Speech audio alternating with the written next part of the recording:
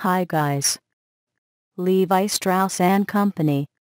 Global Sourcing a Case Solution and Analysis.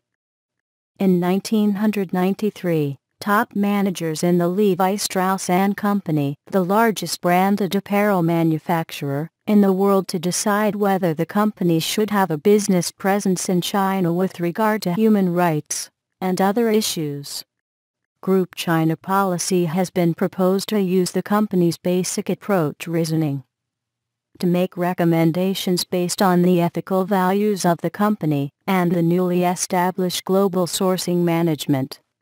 Thanks for watching this video.